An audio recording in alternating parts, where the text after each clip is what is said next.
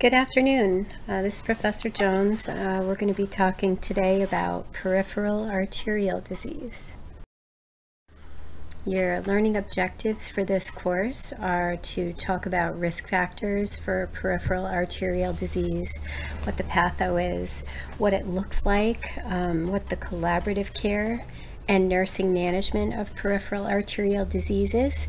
And we're going to talk about nursing interventions and nursing management for patients with peripheral arterial disease. So to start with, review of anatomy. Your arterial system consists of high pressure, thick-walled vessels that carry oxygenated blood to all the tissues from the left ventricle of the heart. The aorta, let me see if I can...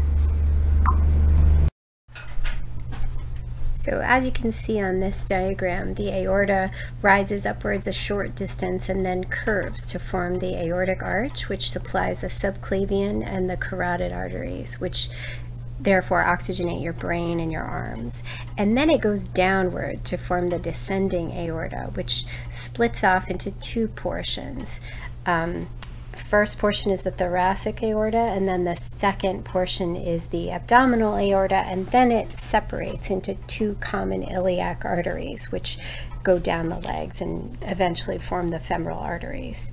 The aorta is the largest artery in the body and more prone to aneurysm formation. We'll talk about that a little bit later. It is also susceptible to enhanced stiffness and atherosclerotic plaque. Peripheral arterial disease involves progressive narrowing and degeneration of the arteries of the upper and the lower extremities, and atherosclerosis, fatty deposits of plaque, is the leading cause in the majority of cases. Common sites of these atherosclerotic lesions or plaque buildup include the abdominal aorta in the belly, the iliac arteries, the femoral arteries, the popliteal arteries behind the knees, and the tibial arteries and peroneal arteries in the foot. These are areas where atherosclerotic plaque can build up and cause problems with circulation. Peripheral arterial disease typically appears in ages 60 to 80. It goes largely undiagnosed because patients that have peripheral arterial disease can have issues with other parts of their body before the periphery becomes affected. Another thing to remember about your patients with peripheral arterial disease is that if they have atherosclerosis in their peripheral arteries, they're also going to have atherosclerosis in their heart, in their head, so they're going to be at risk not only for complications from PAD, but also they're probably going to have coronary artery disease, they're going to have atherosclerosis in their carotids, they're going to be at risk for stroke. These are not well patients, so just keep that in mind. Risk factors for PAD include cigarette smoking, hyperlipidemia, hypertension, and diabetes. These are two specific phenomena associated with peripheral arterial disease that I want you to know for your examination. Please take some time to look at them. Buerger's disease is a disorder of the small and medium-sized arteries of the upper and lower extremities. Typically, it affects men ages under 45 years old who have smoking history and also periodontal disease. The treatment for Buerger's disease is always to quit smoking, and it's very important if you have these patients that you educate them about this. They have such bad disease in their fingers that sometimes they end up losing them. And Raynaud's phenomenon, this is very common in women, usually ages 15 to 40, where they have vasospasm in their hands. I have a beautiful picture of this. One of my friends has Raynaud's, and whenever she goes skiing, her fingers literally look like they are red, white, and blue because the demarcation of the vasospasm is pretty severe. I'll see if I can post that in the lecture as well. So peripheral arterial disease can affect all the different arteries that we looked at before in that big picture about your arteries. And usually it's where arteries come together or where there is like a large area, like in the aortic artery. You can see in the picture there, the atherosclerotic plaque kind of forms in the area in the middle of the artery, narrowing it and making delivery of arterial blood difficult. For our case study, we're going to talk about BD. He is a 62-year-old guy. He is complaining of pain in his lower legs when he's walking his dog. The pain is relieved with rest. He does have a history of hypertension and hyperlipidemia, and he is a smoker, smokes 1 pack of cigarettes a day. The classic symptom of peripheral arterial disease is intermittent claudication. You must know this for your exam. Please know that intermittent claudication is muscle pain that's caused by a constant level of exercise. It usually resolves with rest after about 10 minutes or so, and it's reproducible. So Mr. BD goes on a walk with his dog. He walks maybe half a mile down the road to the yellow house, and his legs bother him, and he has to rest there for 10 minutes. Then he can get up and continue walking his dog to the blue house. Maybe the next day, he goes to walk his dog, and before he gets to the yellow house, his legs start hurting him, and he knows this is intermittent claudication. It's relieved by rest, and whenever he goes for a walk longer than that, however long it takes to get to the yellow house, he's going to have this pain. Paresthesia is another symptom of peripheral arterial disease. It's numbing or tingling in the toes and feet.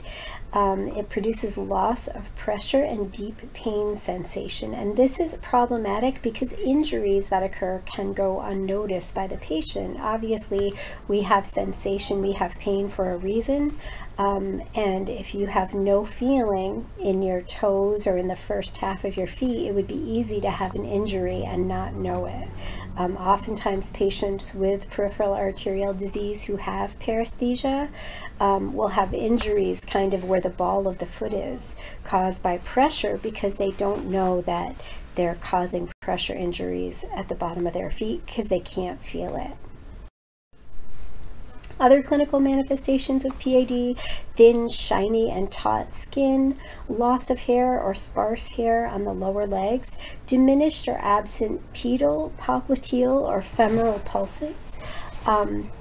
Also, there are these things called pallor of foot with leg elevations. So if I'm sitting up, if I'm like lying back in bed and I put my legs up in bed, my feet get pale because I have lost gravity helping my blood flowing to the end of my feet. And conversely, if I put those feet down on the floor and sit up on the side of the bed, my feet become red. That's called reactive hyperemia of the foot. The foot becomes red when it's held in a dependent position. That's because gravity is assisting in putting the blood flow down into that foot.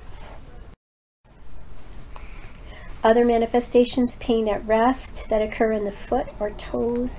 Again, it's aggravated by elevating the limbs because you're working against gravity to have that arterial flow get to the foot. The pain is caused by insufficient blood flow, and it does occur more often at night. Usually at night, when patients are lying in bed, they may have a lower blood pressure. It may be more difficult for those feet to be perfused with arterial disease. So for assessment findings, when you're assessing Mr. BD, you find that his feet are pale and they're cool to the touch. Not great arterial circulation. He has diminished pedal and posterior tibial pulses, and he has decreased sensation. He says he can't really feel you that well when you're touching his feet. He does have a small open area that's on the lateral side of his left ankle. Now, when we talk about wounds in peripheral arterial disease, I want you to think about a plant that's sitting in a pot on your windowsill. When you don't remember to water your plant because you have a million other things to do, what happens to that plant? It dries up, like it doesn't get the nutrients that it needs because it doesn't get enough water, and it kind of atrophies and it shrivels up. That's the type of wound that you see with peripheral arterial disease. It's a disorder of the blood flow towards your limbs. So you're going to see delayed healing. These wounds can become infected. You can get tissue necrosis, also known as dry gangrene, and you can get arterial ulcers, which have a very typical punched out appearance, like this wound that we see here. Complications. Wounds definitely become worse, as you can see with these toes here. That's dry gangrene. These non-healing arterial ulcers and gangrene are the most serious complication of peripheral arterial disease. It can result in amputation. And you know, I worked with the vascular surgery team when I did my clinical for my nurse practitioner education, and one of the things that we saw most often were patients who had these terrible non-healing wounds but who really wanted to save their feet. They didn't want amputation. It was always something that was viewed as a last resort. So when you're talking to patients who have arterial disease, you know, remind them how important it is to inspect their feet daily and to have meticulous foot care to prevent any of these complications. Diagnostic studies that are done for patients with peripheral arterial disease include Doppler ultrasound, the ankle brachial index, which is something you can do in, well, if we were in clinical, you could do this using a handheld Doppler and taking the patient's brachial blood pressure and then taking a blood pressure around the ankle and comparing the two. Please review ankle brachial index. There's a procedure in your textbook. Review that and make sure that you understand it and see how it can tell if your patients have arterial disease. Angiography and MRA are both studies that are done in the radiology department. Angiography is actually where they go in with dye and look at particular blood vessels and see how the blood flow is in those vessels. One of the difficulties with the angiography when it's done using a CAT scan is that the dye is definitely hard on patients' kidneys, and a lot of your patients with PAD have pre-existing kidney disease, diabetes, and hypertension. So they're not the healthiest group to begin with. So this test always has to be done by a doctor who's sensitive to the needs of your patients with renal disease. And then they can also do different Doppler studies to find out how the blood flow is in the different vessels. Well, here we go. This is the procedure for doing an ABI.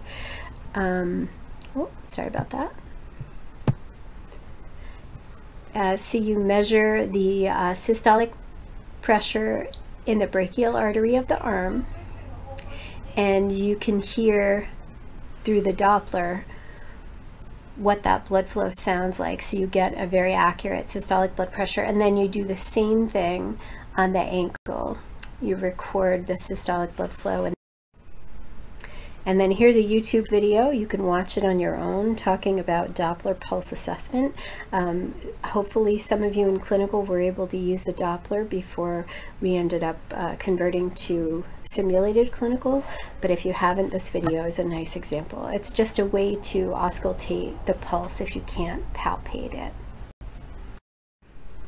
So Mr. BD goes for angiography, and unfortunately he has nearly completely obstructed vessels in his lower extremities, and he's diagnosed with peripheral artery disease. So you as the nurse are going to help him cope with this, and what kind of treatment plans do you think he will have? So first of all, you're going to tell him to quit smoking, because that tar buildup, that nicotine is a potent vasoconstrictor, and that's bad for him with any sort of vascular disease. If he has hyperlipidemia and he's not on a statin, he's going to buy himself a statin to better control that. If he has high blood pressure, they're going to try and aggressively control his high blood pressure so that he doesn't have worsening hardening of the arteries. Is like the old-fashioned name for atherosclerosis. And if he's a diabetic, you're going to work on aggressively controlling his blood pressure. These are all medical treatments that can be instituted at any point for a patient with peripheral arterial disease. drugs that are typically used are ACE inhibitors. They can increase the patient's ankle brachial index. They decrease the mortality from cardiovascular causes. They increase peripheral blood flow, and they can increase a patient's walking distance. And Peripheral is one that is particularly used for PAD.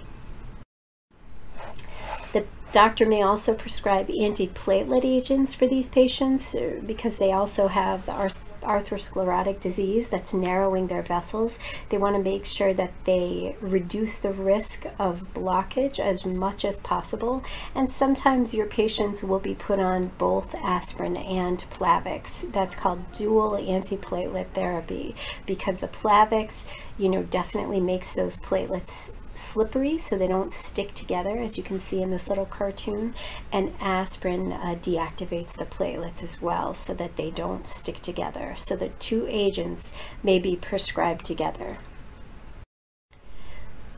For intermittent claudication, there are a few drugs that can be prescribed for treatment of this. Pleatal, which is also a platelet inhibitor, and it increases vasodilation to kind of help the vessels have a better arterial flow. And then Trentil increases the flexibility of the red blood cells themselves and decreases blood viscosity. So Mr. BD gets ordered aspirin, simvastatin, ramipril, and Trentil for his PAD. And there you see him going to walk his dog.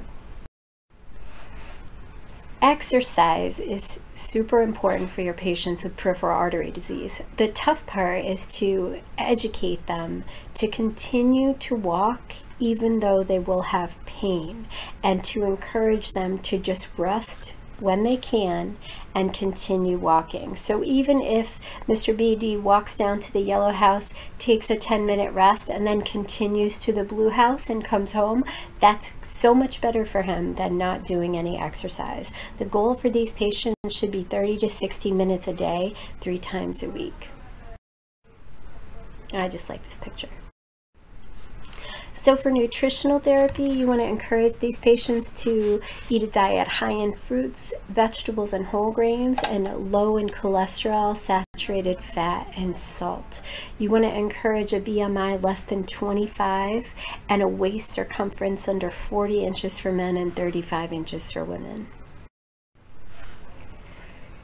So if Mr. BD's peripheral arterial disease gets worse, there are certain things that can be done to help him with his disease.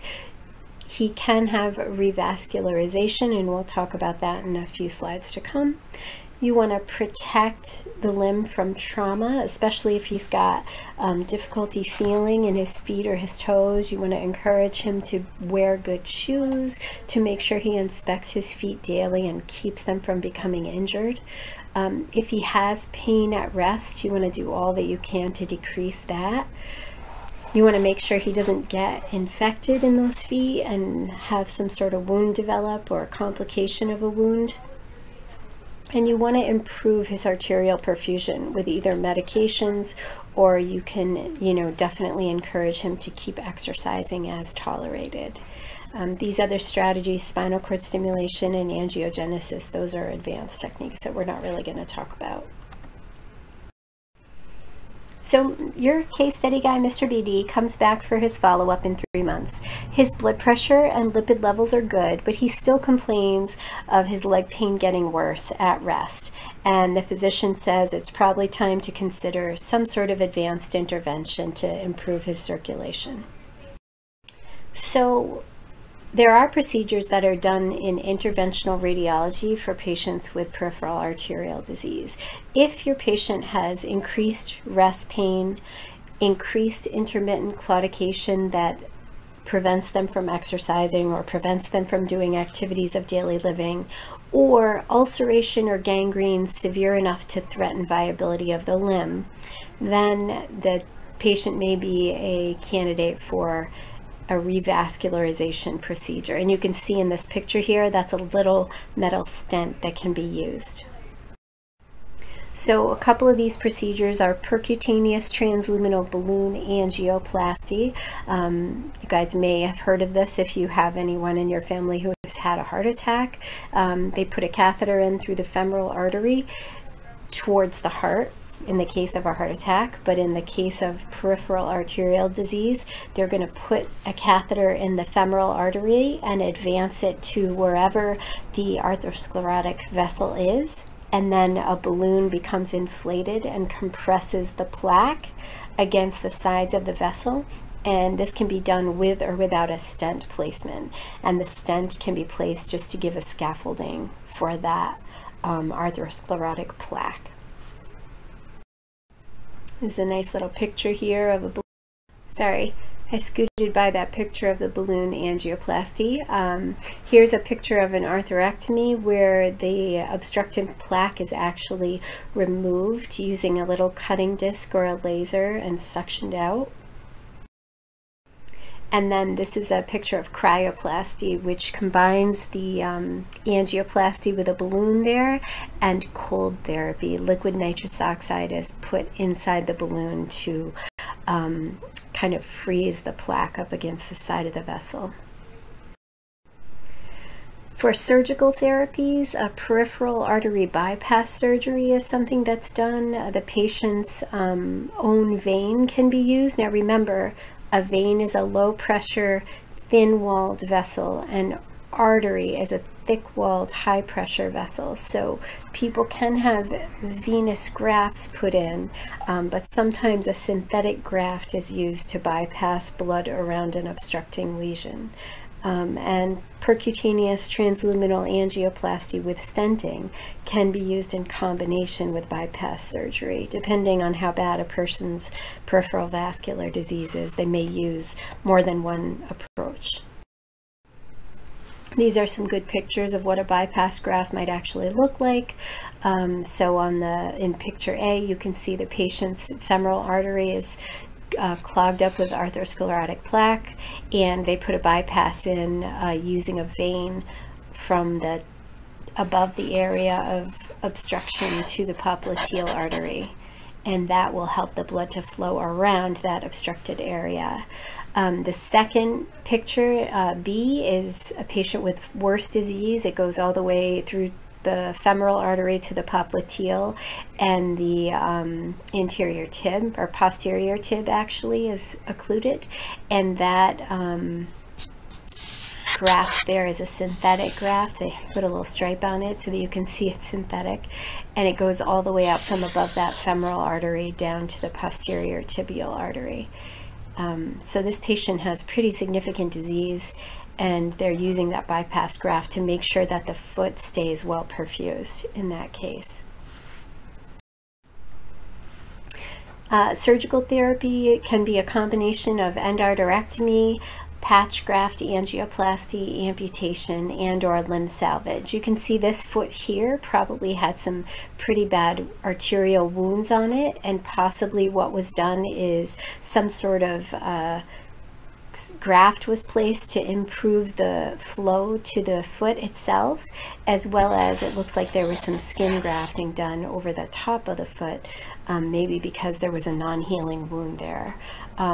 Things to remember when you're talking about arterial wounds is that the patients are going to need good flow to the foot to help heal any wounds that are there. You can do, whatever wound care you want, but if the patient doesn't have good blood flow to the foot, it's really a waste of time. You need to make sure that they have good perfusion if you want those wounds to heal.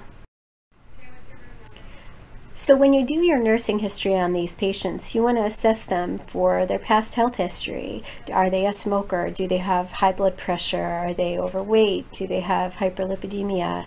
Are they diabetics? How well are their blood sugars controlled? I can tell you that when I worked with vascular surgery, all of our patients, pretty much all of our patients, had hypertension, hyperlipidemia, and diabetes, and a good percentage of them were smokers. Your blood vessels do not like high saturated fat diet, uncontrolled blood sugar, hypertension, and nicotine. It's just a terrible combination for blood pressure, for blood vessels themselves. And so much of our health really depends upon the healthiness of our blood vessels. When we talk about peripheral arterial disease, it's the life blood getting to our tissues. That's how we stay healthy. So, encourage your patients, whatever lifestyle changes they can make, even if it's a small start, no takeout once a week, whatever it is, encourage them to make those healthy lifestyle changes. For assessment, you'll see these patients have loss of hair on the legs and feet. They have difficulty exercising because of their intermittent claudication, and you may have a really hard time feeling their peripheral pulses. For anatomic landmarks, when you're dealing with pulses for the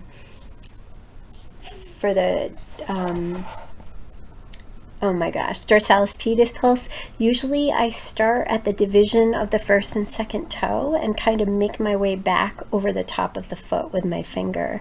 Usually about 2 inches back between the first and second toe, you'll run into the DP somewhere along the top of the foot. If you have to go back to where the ankle is, you might be able to palpate a person's AT, anterior tibialis, which is usually right at the place where the ankle and the foot meet.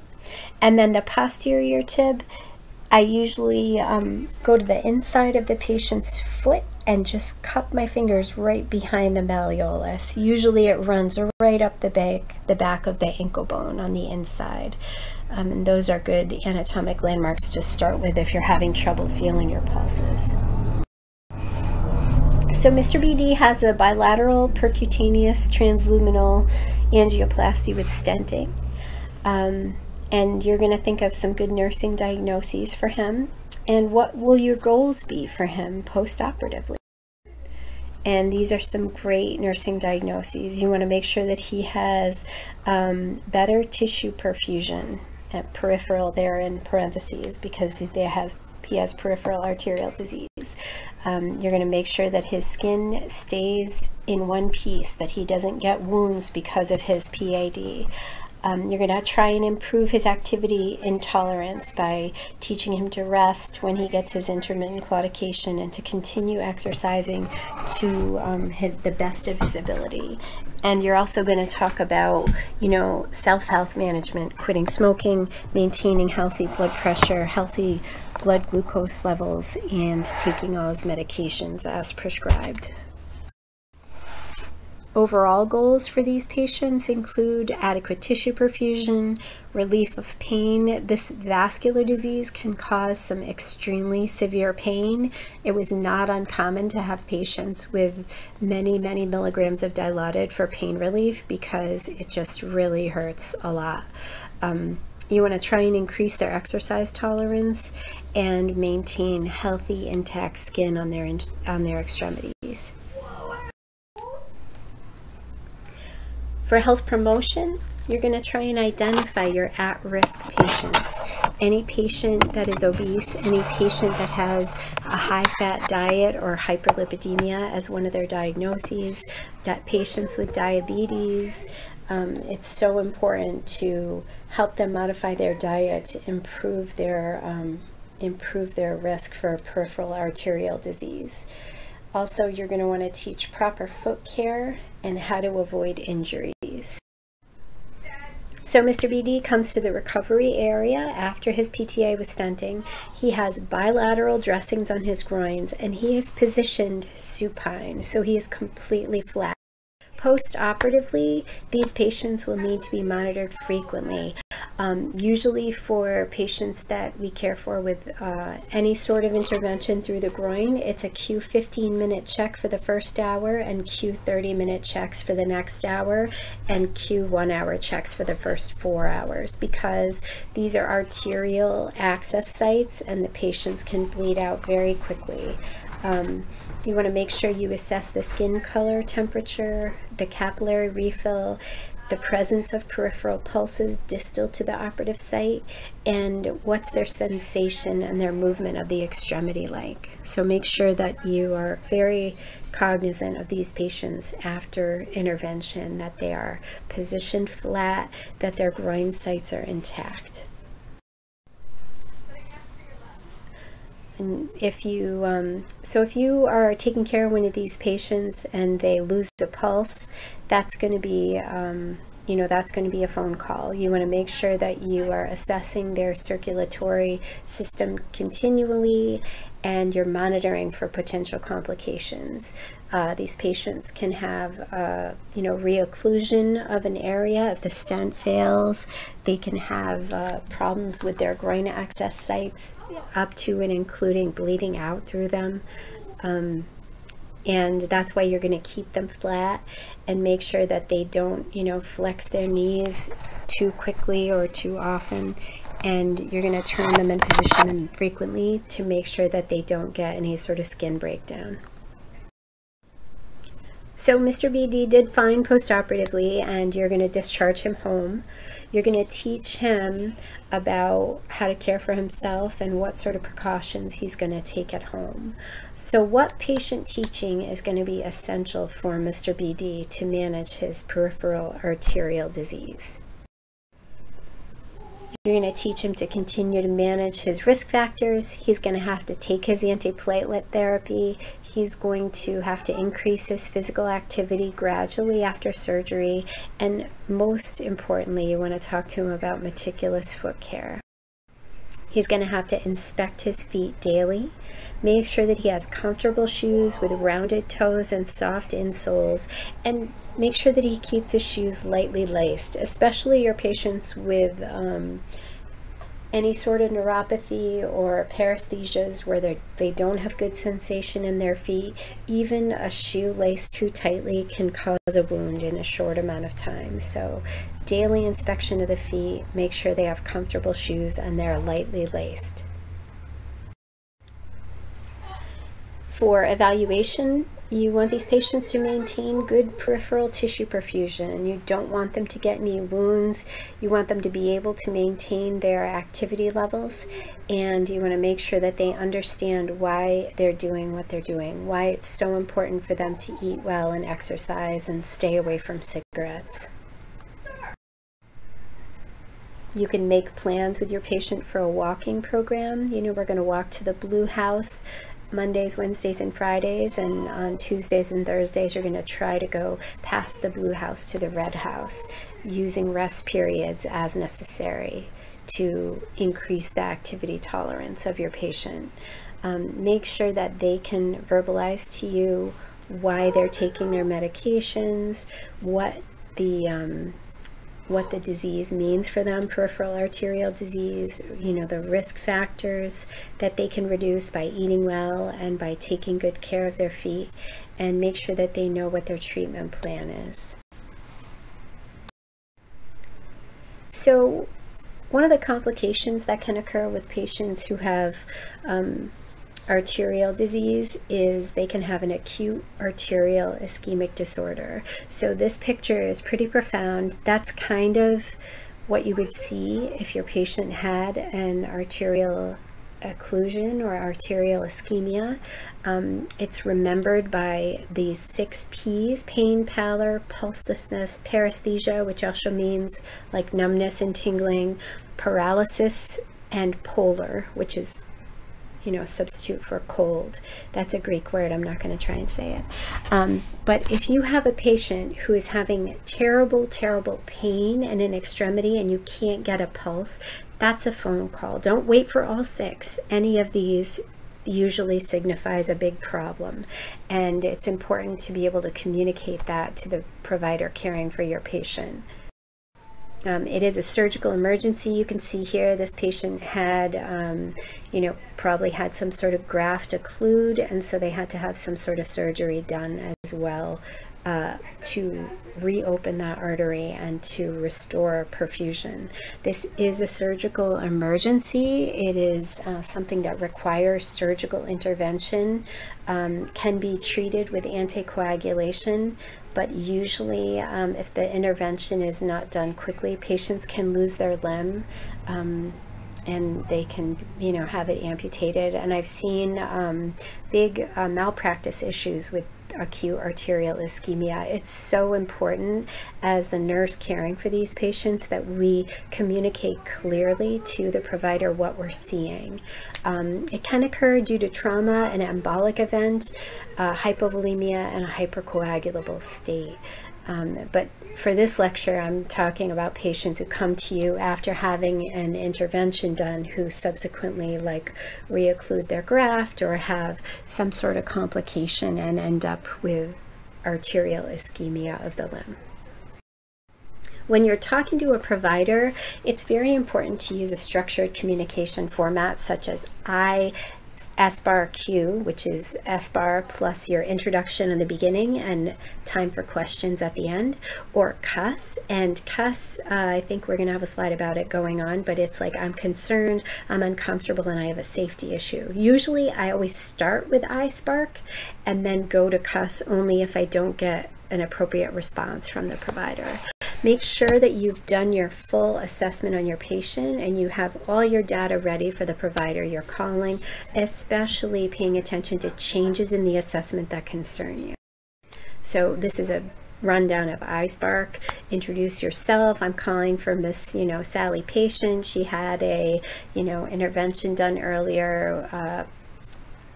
A stent was placed for arterial occlusion in her right limb. She came to me post-op without any pain and with a beautiful PT and DP pulse in that right limb.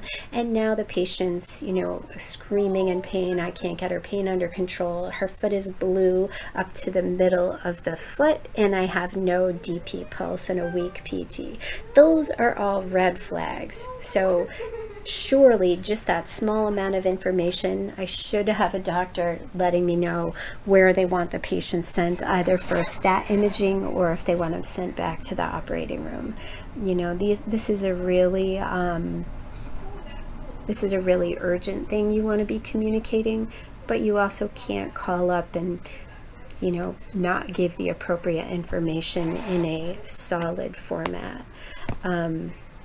If the provider isn't sure what you're trying to say, it's never a problem to say, I'm concerned the patient has acute arterial ischemia or has reoccluded their graft, or whatever you're trying to say, and make sure that you take some time afterward. Do you have any questions for me, or is there anything that I can clarify for you? If you don't get an appropriate response, the provider kind of poo-poos what you're saying and hangs up on the phone, and you have a screaming patient with an obviously ischemic limb, you're going to notify your charge nurse, notify whoever your senior nurse is on staff or on duty, and try again. And you can use the CUS format at this time. I usually, if I have to go this route, I usually am very clear, I'm caring for this patient, Sally, whatever, and she is writhing in pain. Her vital signs are unstable. I'm very concerned. This is making me uncomfortable, and this is a safety issue. I'm worried she has arterial ischemia and she'll lose her leg if we don't do something for her now. And usually, these three statements will get the attention of a provider that's not hearing your concern. And even if the provider says, no, I know Sally, she's not really in that much pain. I did her graft myself. It's perfect. There's no chance it could be occluded. At least you as a nurse can document that in your, nurse's note, notified provider, concern, safety issue, big change in patient condition, and should something happen, you have really protected yourself by taking this extra step. Hopefully you'll never have to do that, but just in case, I always like to keep this communication tool in my back pocket in case I need it.